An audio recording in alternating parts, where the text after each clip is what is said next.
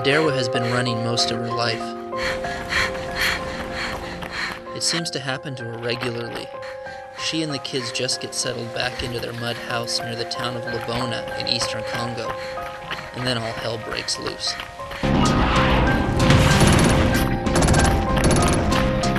Each time she does the same thing. She grabs the kids and runs. They run through the banana grove and down the hill. They don't know where they're going. It's just away from the gunshots.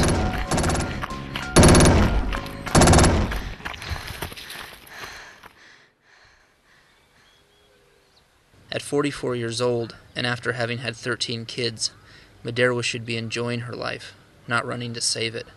She doesn't know where these people who chase her come from, and she doesn't really care.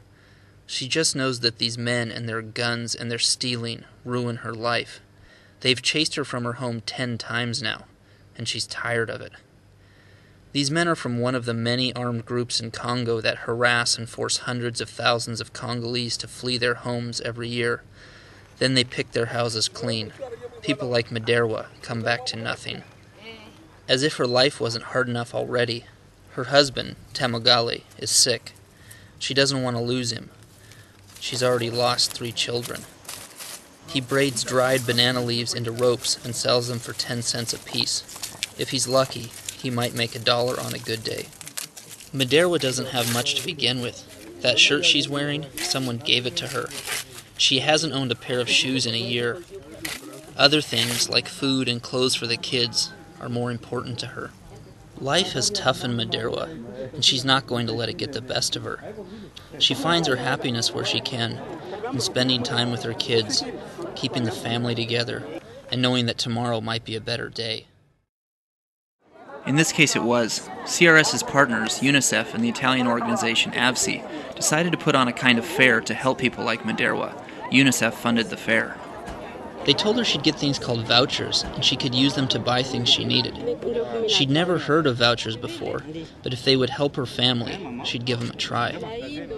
There were hundreds of people waiting when she arrived, people who had been displaced just like her, and there was so much stuff to choose from. The roofing, the new t-shirts of Obama, and that brand new African print material would be perfect for a new dress. Muderhwa was going to have a hard time deciding what to buy. The scene reminded me of a cross between a county fair and a yard sale. Someone said it was the equivalent of a Walmart shopping spree for people like Muderhwa. There was the guy on the bullhorn, demonstrations how to use a mosquito net, and plenty of women chattering away about who was going after what.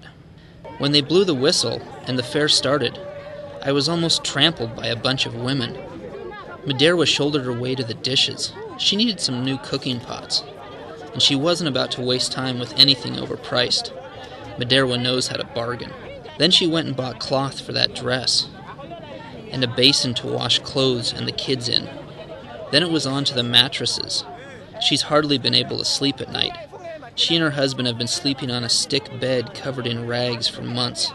They almost forgot Dad. He needed new pants. Size wasn't really important, and neither was style.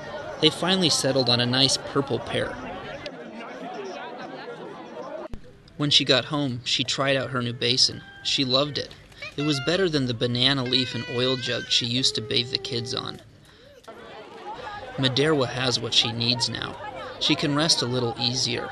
Food is still going to be a problem. So is medicine for her sick husband. But at least she's got the basics. Unlike a lot of people, Muderhwa doesn't need much. The 8 items she bought with $75 worth of vouchers is basically all she and her husband own. But she forgot something. She didn't buy herself a pair of flip-flops. When I asked her why, she smiled at me. That smile that told me I really didn't understand. They weren't really that important, she said. I didn't really need them.